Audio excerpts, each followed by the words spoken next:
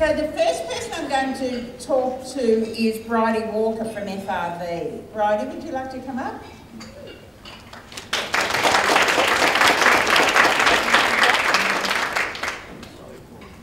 So we're just going to have a conversation here. We're going to see how long I can stand on these heels, whether or not I need to duck down and get some cashews.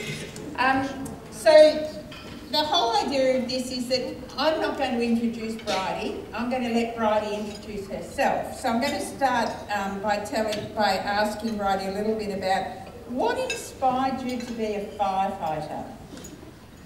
Thank you. Do you want me to introduce myself before I answer that?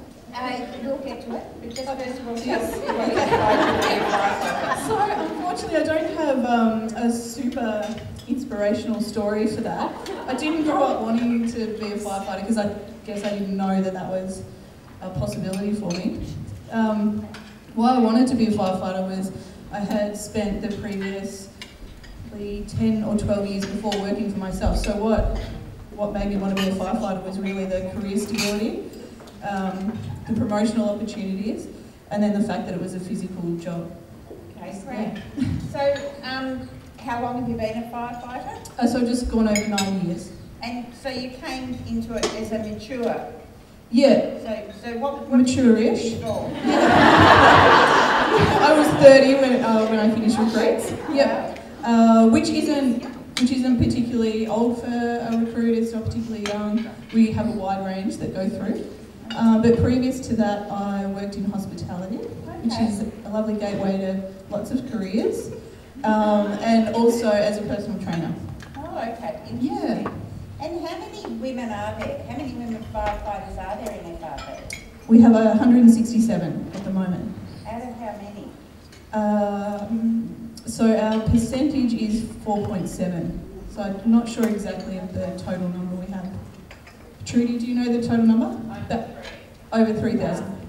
Wow, okay. Okay, so it's not huge, not huge. No. How do you think we could inspire more girls to take on roles like that? It's interesting, we were just chatting about this. I was chatting about it with one of the other ladies from work there.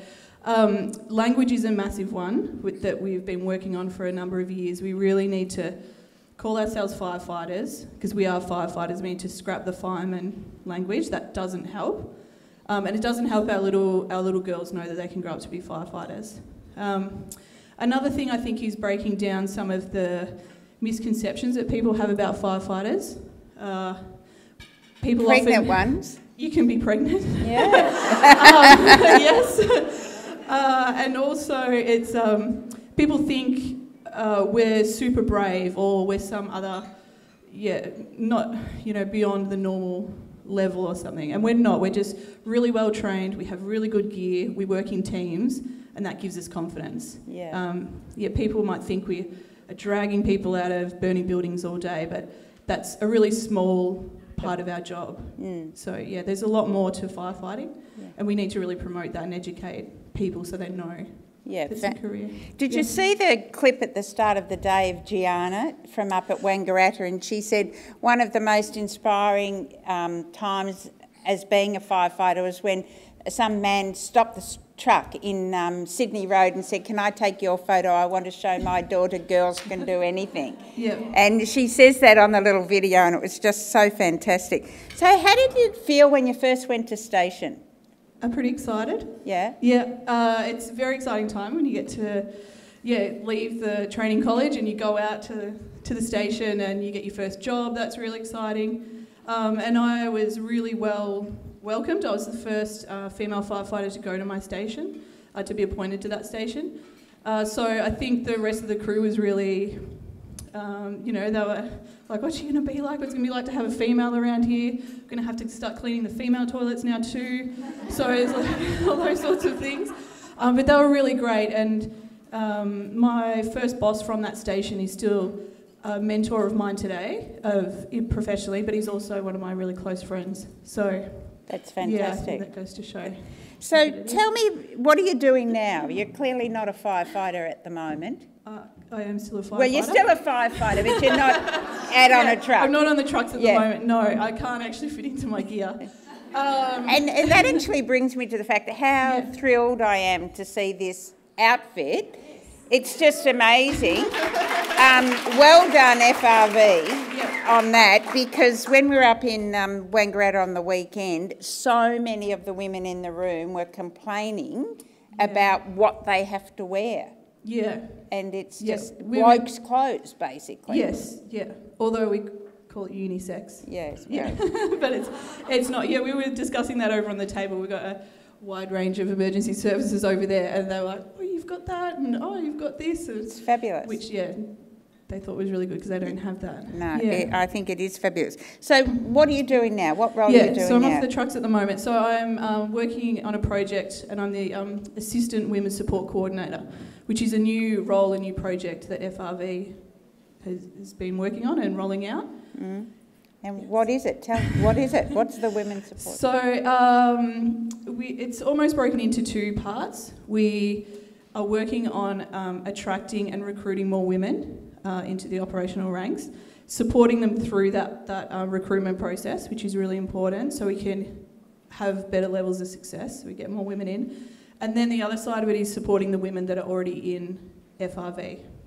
Yeah. And why was it introduced? Why was the role introduced? Initially the government did set some aspirational targets for us, some aspirational goals in terms of the gender balance. So they'd like to see us obviously getting over that 5% and then beyond. And also FRV wants to see that as well. And then there was also this other bunch of informal work that was going on where women had created sort of informal networks to support each other and that sort of stuff. And so it was making that formal and putting resources behind that and supporting that work to be done. So has it made a difference? Yes. We've gone just over a year. We had a lot of hiccups, obviously, with COVID in our recruitment, got paused. So it's quite hard for us to really analyse the data against previous years. But that said, we still saw an increase in the percentage of women that ended up on recruits this year. We saw an increase of women getting through our physical stages, just with some extra support there. So that's been really good. And we've also started some forums where all our operational women can hop on. They can put their concerns forward to the executive leadership team, and we can get information to them. So, okay. Yeah. So what are you hoping to achieve with the network, say, in the next 12 months? We'd like to see us just keep working on increasing the numbers of women coming in, and then supporting the ones that are already in through. We've just modernised our pregnancy policy, which is really exciting for us. We're working on the breastfeeding policy, which is nearly through, and then we want to start looking at a menopause policy to support our females as well, which is something that's been overlooked for a long time. So if we can keep looking at those policies, making them really robust, and whenever little barrier, like if we notice barriers that are there, we can work on those, break them down.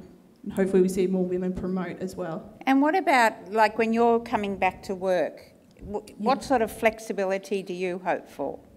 So personally for myself, this is my second baby that I'll have in the fire service. Okay. So hopefully I'll do the same as last time. And it should be fine. I chose to come back to work full time. I wanted to do that.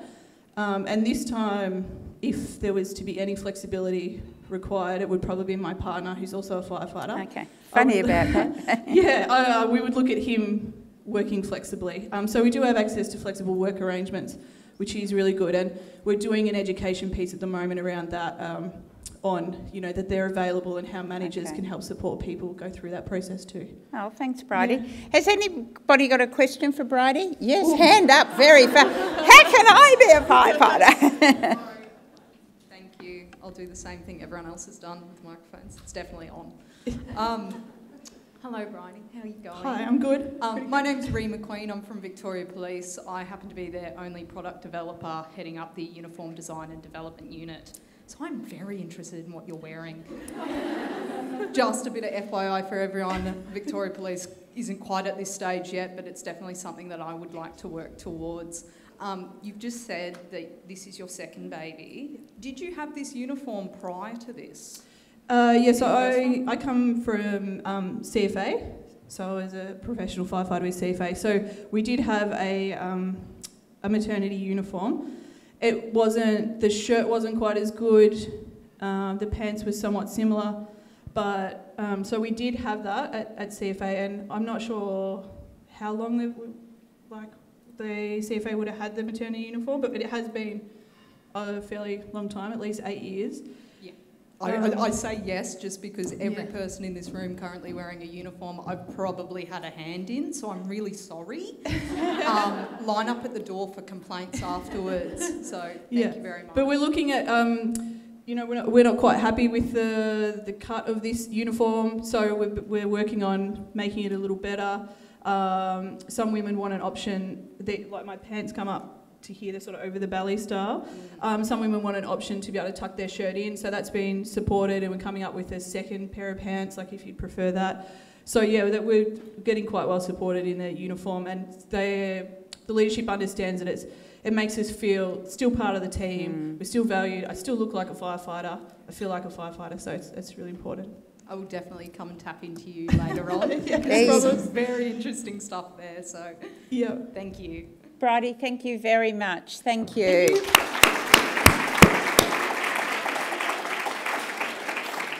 Faye Bendrups, come on down.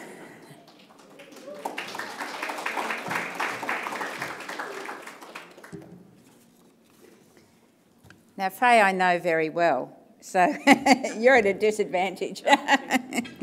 So, where the bodies are buried. Yeah. So Faye is with the SES, obviously, and the SES Volunteer Association. So she's a very accomplished woman who never ceases to amaze me. Faye's been there, done it. How did you get to be an SES volunteer? Well, it started out in 1998, and that was a dreadful year for disaster in Australia, which was the year that the Sydney to Hobart yacht race met really bad weather, and there were terribly tragic deaths in that year. And boats were lost, people died, and over 50 people were rescued. And I'm sitting at home watching, as we do on the telly, a lot of the activity when we see our emergency services go out there and do all our fantastic rescue work. And there was a lot of helicopter rescues out at sea. And I was, at that point, the owner-operator of the Australian National Parachute School. And I'd done a lot of all kinds of work and mountaineering, all sorts of things. I was good with ropes. And I thought, well, that sort of rescue work would suit me. I know how to do all that stuff already, and I can rappel out of helicopters if I need to. So, gee, where do I do that, I wonder? And you see all the uniforms, on the telly, with all the people doing all the rescue work, and you don't quite know what they all are and what they all do. So I thought, oh, that's SES there. I'll go and join the SES. So it took me a little while because SES is hard to find. They're hidden away. They're usually co-located with council operations centres or somewhere down a back alley in an old sort of tin shed. They're under-resourced. It's very, very difficult. And that time there wasn't a really terrific website that they had. So it took me a little while to find them. And then, of course, when I did find them and when I did join, I realised they weren't doing helicopter rescues in Bass Strait and all those sorts of things. So, but nevertheless, I sort of thought, well, it would be a good thing to do and to put back into the community. So I'll stay there, I'll see what happens, I'll just sort of put my toes in the water and see what comes of that. Well, it took, I think, a really, really short time before people were saying to me, Faye, with you've got all this other experience too, what about taking on a bit of a leadership position? And I don't have the experience, I've only been here a minute, I don't really know. But they press gang me into it and everyone else stepped back. So, suddenly I was the unit controller, which is like the brigade captain, it's the boss of the unit. And there was no training and there was no sort of advice and no real mentoring, but you just had to work it out on your own what to do. Or look back on some great experience from people in the past at that time too. And I joined up and I was a controller of Footscray unit. Footscray unit was, and always has been, a really diverse unit. And in fact, they were the first unit in civil defence days to train up women firefighters, way before MFB did it. They trained 3 women firefighters in 1971 who topped the class and beat all the men in the course, and they did it long before women were allowed into the MFB.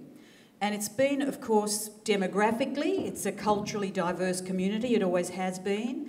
So it's always had this great kind of tradition of inclusiveness, diversity, and sort of no questions asked. It's like, well, that's just the community, here we are, that's who joins. So that was terrific. And I suppose as the controller, suddenly I found myself in the position of managing, you know, what was at the start a very small unit, and it grew very quickly, without necessarily having the structural kind of training and everything else that goes with it to know what to do. So what did you do? What did you do that was different? What did you do that was different for that team? So I think I realised that SES, like a lot of the emergency services, are really derived from a very militaristic, hierarchical model, chain of command, and we understand all of that. The PIPs. The PIPs, yes, which, like Andrew, I don't know what they mean either. So, and I thought, well, actually it's about the people, because it's all very well to have all the resources and trucks and everything else, but someone has to drive them. So it actually is about the people. And coming from, I suppose, a background where, at my age, and I was just chatting with my colleagues on the table here from VicPol about I've been involved in different kinds of things in my professional career since the 1970s, including the women's movement. And so to be here still, and still being involved, A, that's great, and I want to be involved, but B, I'm a little bit kind of depressed that it's still taking so long. So what I thought I would do differently is make sure that there was equal representation across the unit in leadership and in membership, of women, men, or people from non-binary backgrounds, or people from wherever, and that there would be diversity of ethnicity, cultural background, whatever it was, that we would have a very diverse unit, very inclusive, and it would look like the community it serves. Not be something different, not be, a sort of group of white middle-aged men, in a certain kind of age and physical range, but it would look like the community that it serves. So during the time that I was there as controller, we had basically 50%, 50-50 male-female membership. We had 50-50 leadership. We had about 50-50 crews makeup. So each one of our crews was also about 50-50 women and men. And in all the tasks and all the capabilities and skills that we trained for, there were no barriers to who got picked to do what roles. So when people came in, it was, here we are in this unit and anyone does anything in this unit and all roles are equal. And that includes whether it be the more kind of hands-on operational roles like chainsawing up trees and SWAs, getting up on rooftop safety systems, or whether it be engaging with the community and doing school visits, whatever it might be, all the tasks are the same.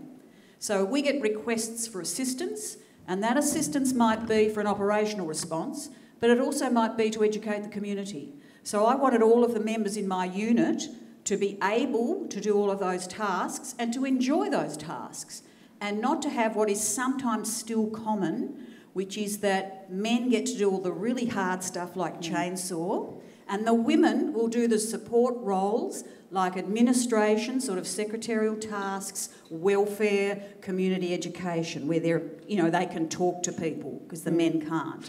So we sort of eliminated that. It just sort of disappeared because that wasn't going to be that way. Yeah. And it was great because it meant that all of our operational crews were also out doing community education. They were also out there educating, engaging with community at all times. And it wasn't gendered where the men got to do getting up on the roofs and the women got to do making the cup of tea. Okay, we've got to be a bit... I've got a couple more questions. You're currently the president of the National SES Volunteer Association. What influence have you taken to that from a woman's perspective? Well, I'm president of the Victoria SES Volunteers Association and vice chair of the National SES Volunteers Association.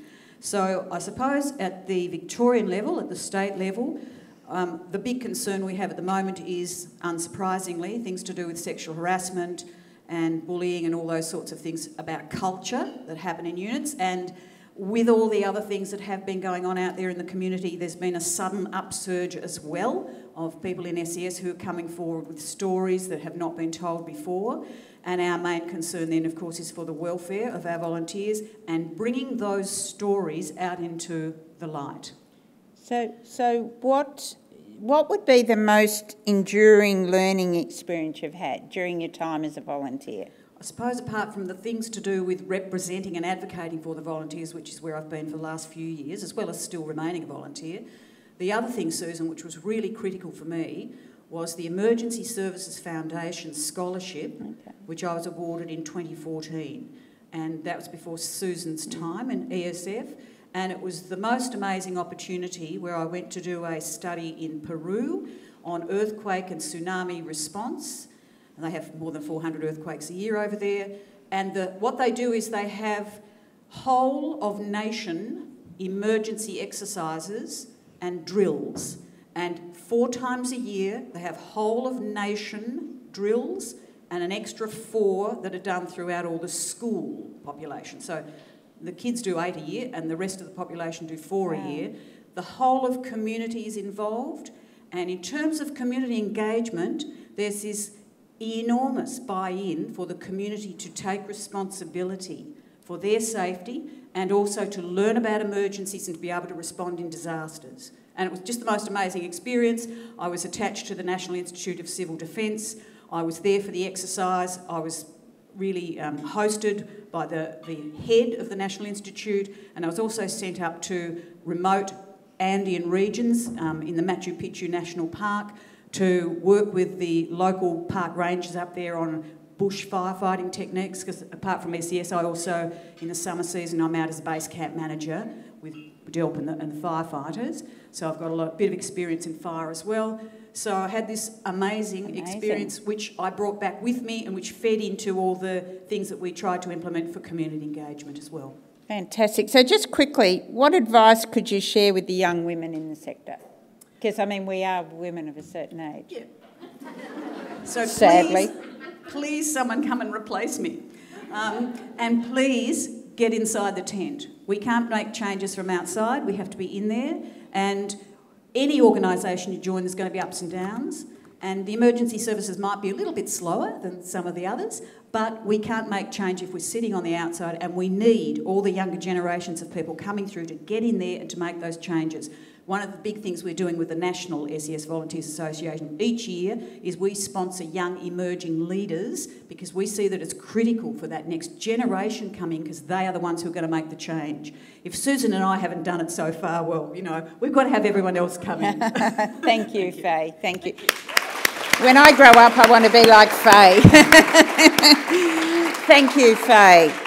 What an inspiration. Nicole McGrath from CFA. I haven't said hello yet, Nicole. I haven't. I missed you, sorry. Can you tell my feet are starting to kill me? I'm sort of wriggling. Yeah, I will in a minute. So, Nicole, tell us a little bit about you. Yeah. Where are you from? So is this on? Yes, it Yeah. is. I can hear it now. Yeah. We all do that, isn't it Yeah. great? So I'm a volunteer firefighter from Ballarat. Ballarat City is my station. I joined CFA in 1998 in March through a period of pretty significant upheaval following the Linton fires. Okay, yeah. And having grown up in Geelong West, having been my own community, I actually almost left CFA at that time. But I rallied and I stuck around, and now they can't get rid of me. I've been hanging around for a while now. So I've been at Ballarat City the entire 23 years now, and held various positions there. I was the first chair of a Class 5 brigade back in 2001. I've been a brigade officer, and now I hold the position of captain. Oh, well done. How many women captains are there in CFA now? Do you know? Not enough. No. No, not enough. No. I don't have the exact figures, but I do know in my district I'm one of 4. Okay. And 18 months ago there was only 2 of us. So Changing. And I know down Geelong Way they've just elected a couple as well. Okay. So what percentage of the total volunteers are women? Yeah, well, thank you, Jess. I'm going to thank you now. There you are, for getting me these figures. I wasn't really quite aware of where we actually sat. So I've got the figures here. So of a total of 54,400 members, we have 12,600 women. Okay. Only 4,300 are operational. Okay. Interesting. And I think the other thing, if I could just reflect on that for a moment, when we talk about operational positions, the further up the chain we get, the less representation of women there are. And not even just in those positions of captain, deputy group officer and group officer, but also in some of the operational roles. Yeah. So strike team leaders, sector commanders, level 3 incident controllers, staging area managers, we all start to see significant Drop off. off. Now, this is not a question you were expecting. What difference do you think that would make if you had those women in those roles, more women in those roles? Huge difference. So I'm a really big advocate for women in leadership positions in CFA. I think it will bring about some of the first steps for some of our significant cultural change that needs to occur. I think that it certainly brings different ways of operating, different thought processes, different skill sets. So for example, if I reflect on my own leadership position right now as captain, we all have these ideas around what we think a CFA captain should look like, that, you know, the go-getter, strong guy, and my brigade's transitioning through some of the most significant changes in our history through fire services reforms, and the parts of me I thought I had to suppress were actually the things that my brigade wanted. So they wanted someone who could empathise with them, with how they were feeling, who could help them understand their feelings and manage the change, and to help guide them through that process of transition. They didn't want someone up there belting orders at them and telling them what to do, and perhaps saying, well, you just need to get over that, let's move on. So that's probably the most enlightening thing that's come from my perspective taking on this role. And I hope that what that brings, as more women step into these places, it brings that those skill sets into those roles and helps adjust the culture. So CFA's got the women's networks. We do. Tell us a little bit about that. Yeah, so different regions have different approaches. Some have reference groups, which is what I'm part of in my district. Others have just networking groups or more social mentoring groups. Our reference group was formed under the suggestion of our local assistant chief officer, who wanted to increase diversity on district planning committees. So district planning committee is the highest level of volunteer representation for our area. They report directly to the assistant chief and provide him with information about issues affecting volunteers. There were no women represented on that group in Ballarat, and so he wanted to increase representation. So we set up as part of the women's reference group that we would approach DPC and ask for 2 delegates to be included, and they agreed and changed their constitution to allow for 2 of us to attend and have full voting rights at their meetings, and so I'm one of those delegates. And that includes discussions on all matters, including operational matters. Yeah. So that's one of our roles. We've done And do you feel you bring a different perspective to that discussion? Yeah, we do. And I think sometimes we underestimate our own contribution. I've been in CFA for 23 years, and some of the men in that room have been in CFA for less. And so I do bring experience to the role that I sometimes underestimate. I sometimes have a habit of disregarding how long I've been there and just what I've learned. Yeah. So, what do men in leadership need to know about what it's like being a woman in CFA in the sector? The first thing I think is, one of the big ones, I think we need to be careful we never slip into tokenism. So that whenever we, there's probably nothing more shattering to someone's confidence to think that they're in a position not because of what they bring to it, but because of who they are. And sometimes I feel like in CFA we throw women into these spots or in front of cameras or in front of media because of what they are, not who they are. So I think we need to really address that and start embracing the skills that women bring to roles and start treating those skills seriously and drop the tokenism part of things, because it's not just a checkbox exercise of putting women in front. I think when Andrew spoke before about listening, I think that's a huge part of it. And I think male leaders need to be willing to have some pretty upfront and frank discussions around some of the things that are happening. and how we can really work to address them instead of hoping they go away. So you've got a new CEO? Yes. Woman? Yes. What's your hope for that? We were actually really fortunate. We had an International Women's Day event hosted by our women's reference group. It was statewide, and we had that on Sunday, and Natalie attended that, and she spoke strongly about her views around cultural change, around her views around creating a more inclusive space and a more values-driven space, and I'm really hopeful that we can see that through and that we can see some of that change evolve. Okay, thank you very much, Nicole. So I'm now going to ask Monique Hustler from Red Cross. Come up, please, Monique.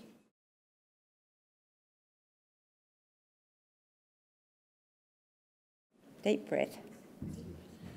So, where are you from, Monique? I'm originally from Latrobe Valley, Churchill specifically.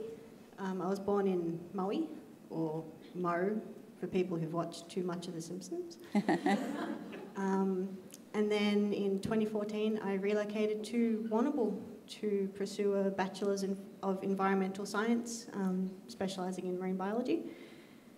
It's been 3 years, I think, since I graduated, and I've now got a very expensive piece of paper that I'm not currently using. But it's okay, because I think moving away from home taught me a lot of things, and one of them was that not everything always works out how you hope or how you plan, but that's okay. So tell us about Red Cross. How did you get involved with Red Cross? I originally got involved in Red Cross in 2019. There was, I think it was like an emergency services information sort of day at our local TAFE. And I went to see, who I might be able to get involved with.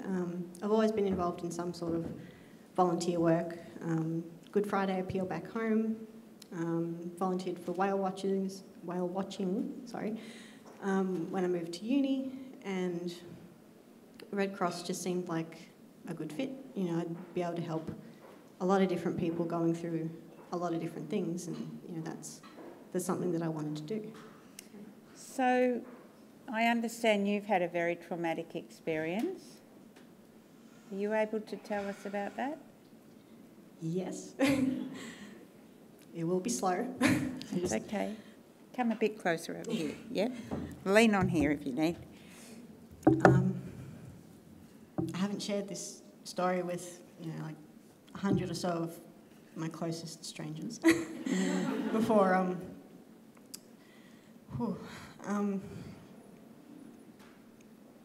the 2nd of December 2016, I was sexually assaulted on a train on my way to see family in the valley, and luckily the man was caught because he was on the train too. It wasn't, he couldn't get away very fast. So he was caught. He was escorted off the train, and he was charged. After what felt like a very, very long, drawn-out court ordeal, he was sentenced to just 3 months in prison with 68 days time served. A lot of you might feel upset, annoyed. I was too. I wasn't his only victim, unfortunately. There were, I think they said, roughly 4 other girls younger than I was at the time. And he got 3 months for all of us. Wow. So you overcame, stepping onto a train again was going to obviously be a very big thing, wasn't it? It was. For a long time after that, I couldn't get on a train. I didn't want to think about trains, mostly because they scared me. And the first time I actually got back on a train was May 2017. And it wasn't even for me, it was for my mum, because it was Mother's Day, and there was no way on this earth that I was going to miss Mother's Day. Yeah. So, and did you take a train to Gippsland in a deployment? I did. My very first deployment with Red Cross was New Year's Day 2020. I was sent out to Bairnsdale, and from there I sort of bounced around between Lakes Entrance, Bairnsdale, and eventually landed in Sale. But yeah, getting back on that train to go towards a fire was an interesting experience, because I've been involved in bushfires before. The Black Saturday 2009 bushfires around the Hazelwood South and Geraldine area. That's my neck of the woods, and it was. Oh no, it's hard to describe like the 180 turn in circumstance. In just 10 years, I'd gone from potentially preparing to evacuate because of that fire to now being in a position where I'm going towards a fire to help other people who are now feeling what I felt back then. And it's going to sound bizarre, and I bet some of you have wondered why I brought the spatula up on stage with me. It was actually this that sort of spurred me on to actually get back on the train. About 2 weeks after the assault, I walked into my kitchen of my share house, and I was living with 3 to 4 20-ish year old men at the time. And the thing about men at that age is sometimes they like to make a lot of dishes, they don't like to wash a lot of dishes.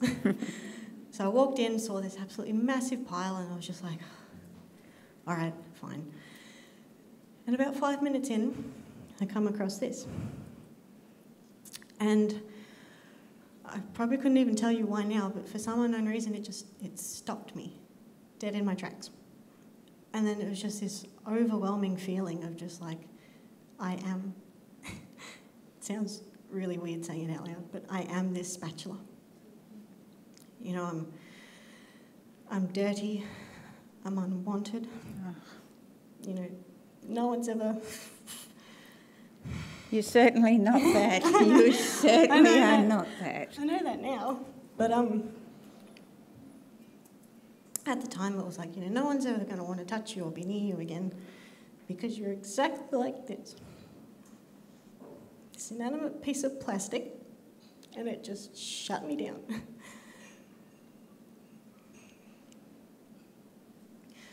So after a couple of minutes of, having a bit of a panic attack, I sort of crumpled to my kitchen floor, and then 2 of my housemates came in.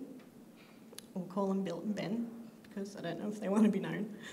And they bundled around me, and they just kept telling me that it was okay, it was all right, everything's going to be fine.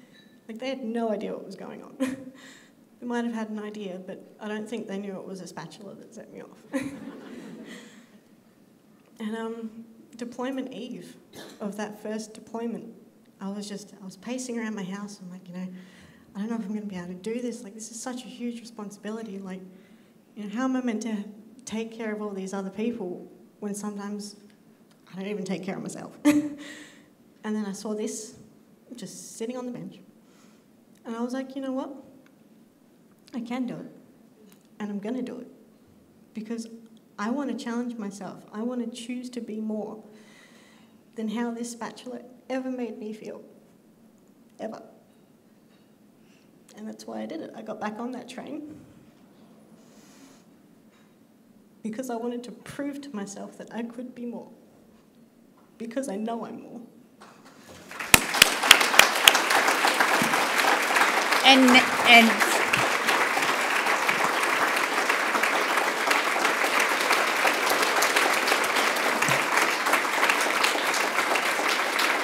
look,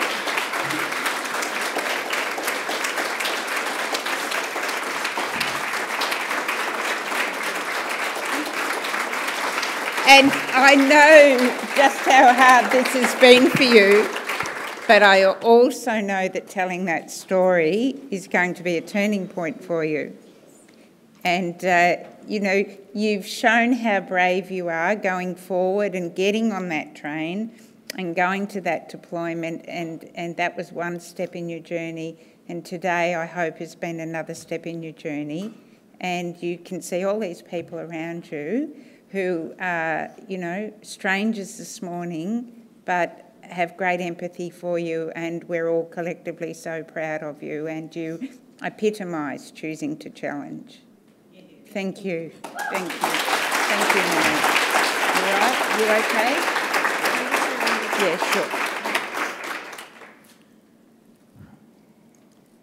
I think the only thing I want to leave you all with today, men, women, non-binary, all sorts, choose to challenge yourself. Be more than your spatula. Because if you don't choose to challenge it, you don't know what you're going to miss out on because of it. Yeah. Thank you. Thank you, Mary. Thank you very much. Thank you. How incredibly brave.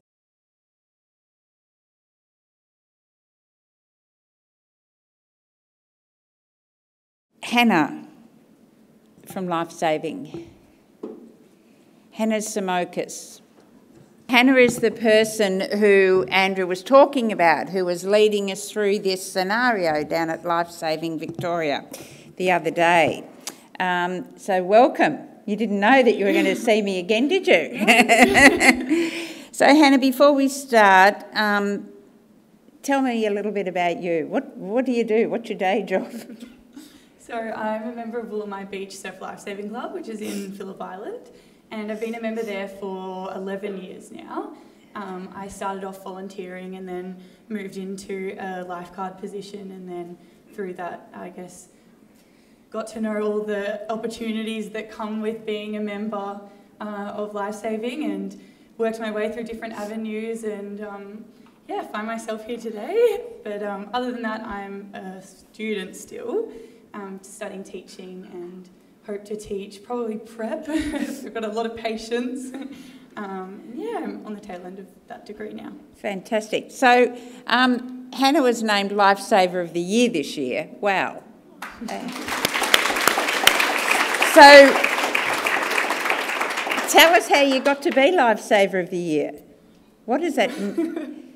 Well, I was actually thinking about this a lot last night, and I don't think that I guess there's not really one thing that I've done or achieved that I guess has, led me to this.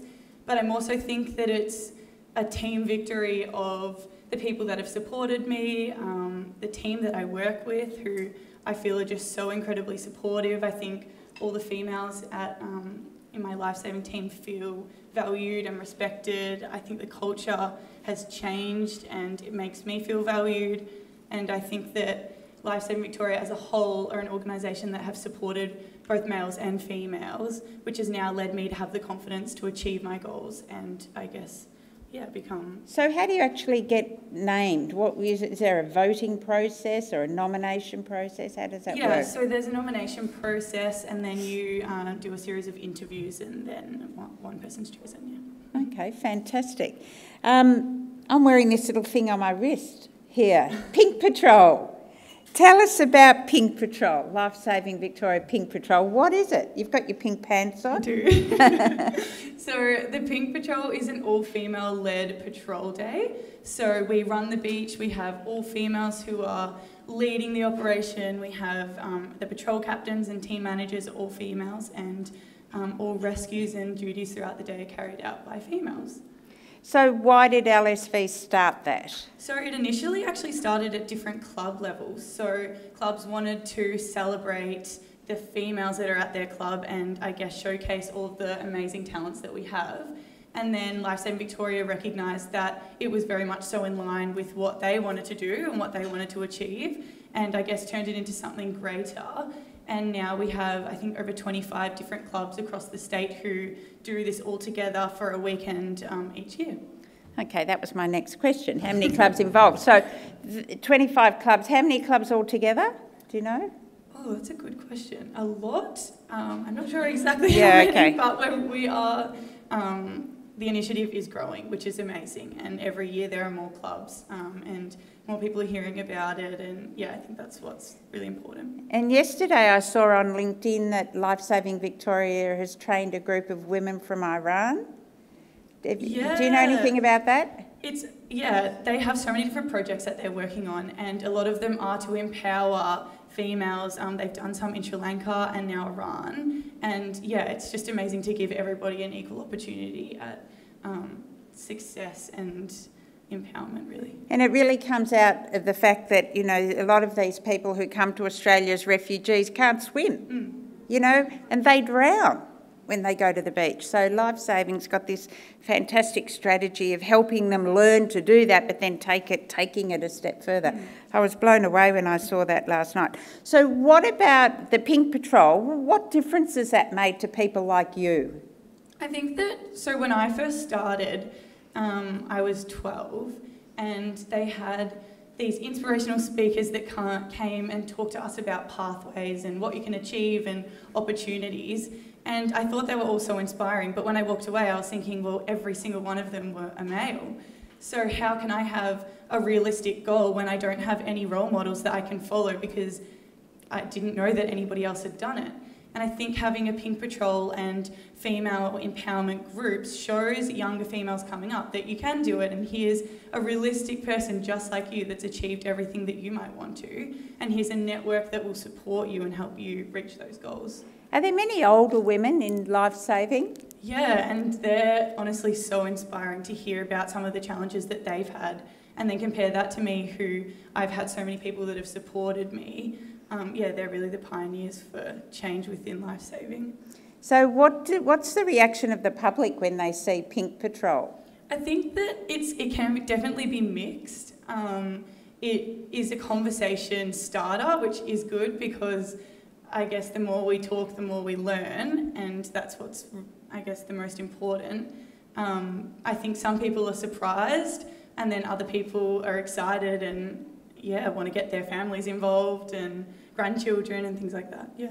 Well, Lifesaving's a bit different to the other services, of course, because it's got nippers and it starts from very young. So you're breeding people all the way through, aren't you? Yeah, absolutely. Yeah. So, you know what I mean. So has anybody got a question for Hannah? Inspiring young woman that she is. Up the back, Trudy. Hannah, where do you see yourself with Lifesaving Victoria once you've achieved your goal of teaching and It's something that I'm heavily thinking about at the moment. I think when I first started, it was something to do over the summer and something that I enjoyed. But then as I've moved further into the organisation and I guess tried out lots of different things, I'm realising that it's definitely a lot more than just a little hobby on the side.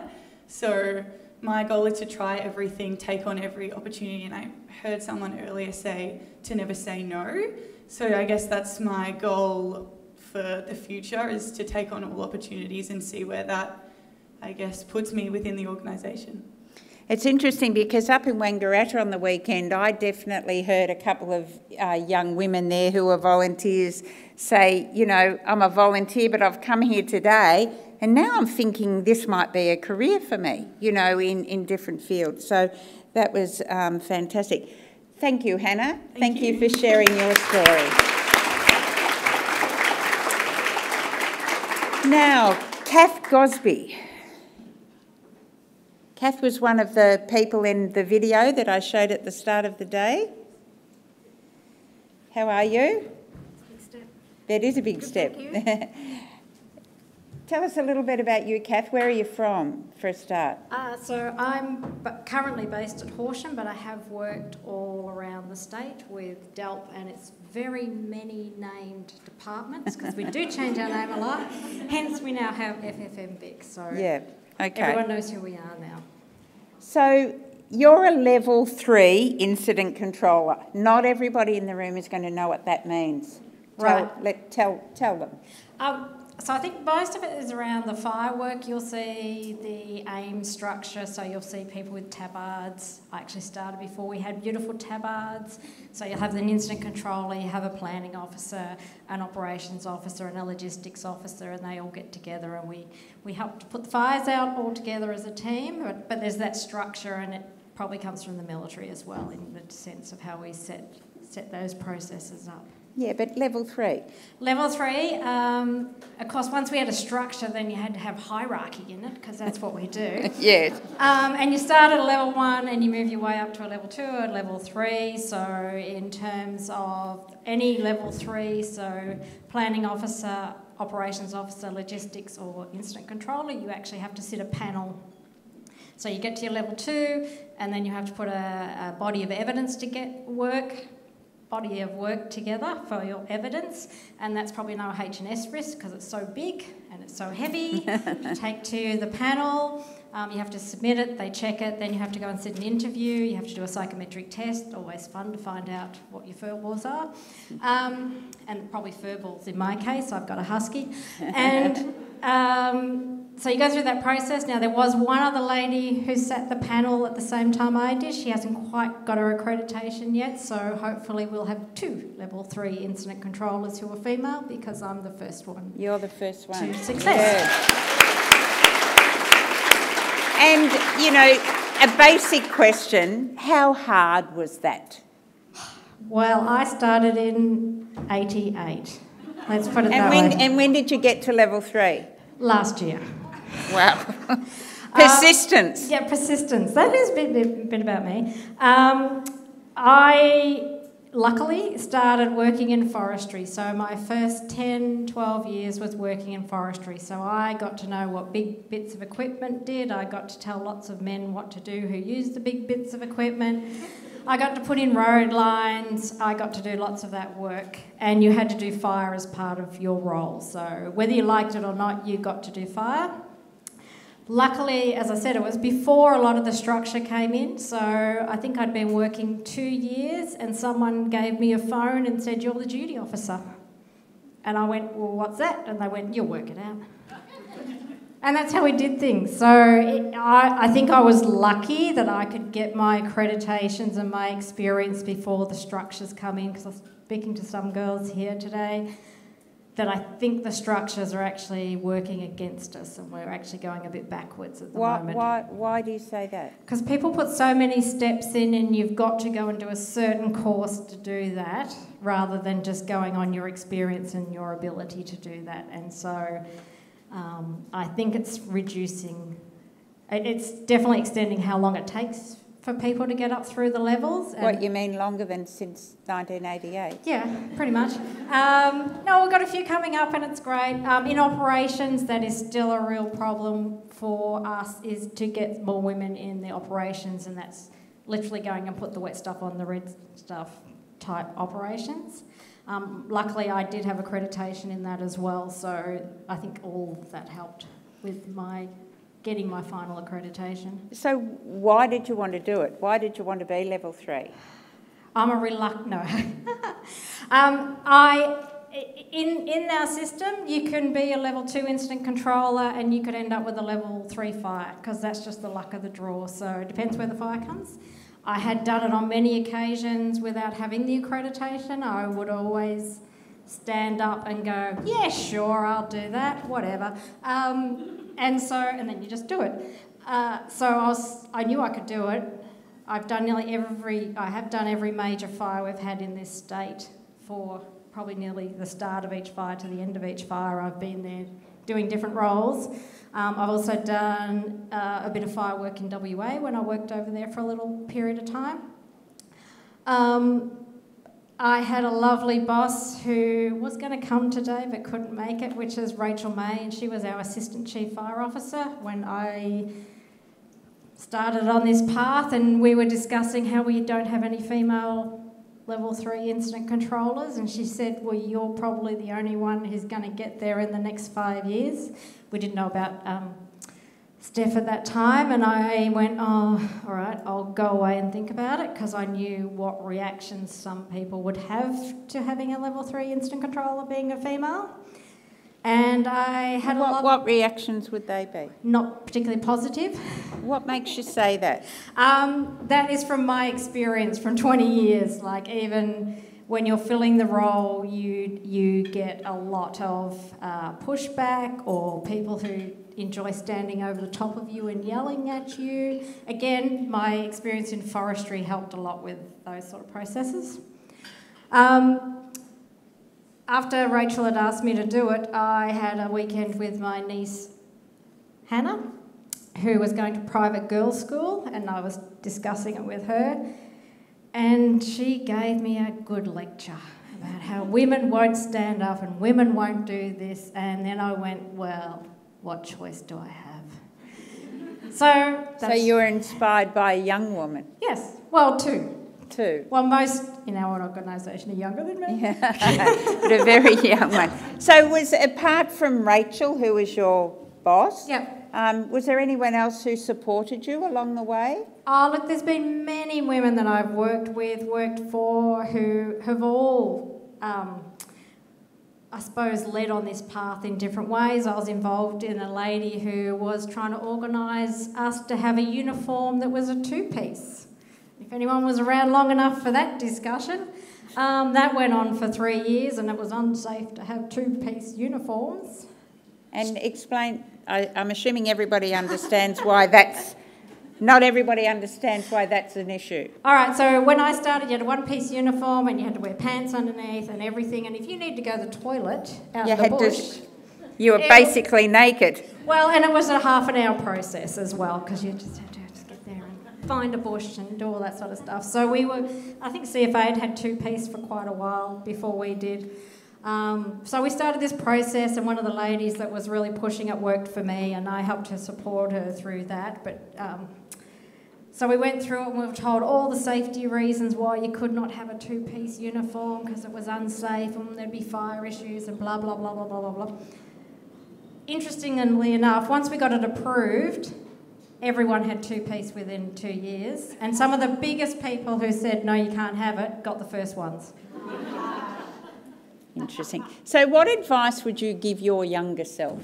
What advice I'd give my younger self is to say yes, as we've been discussed, because I always would say yes and then go, oh my God, why did you agree to do that?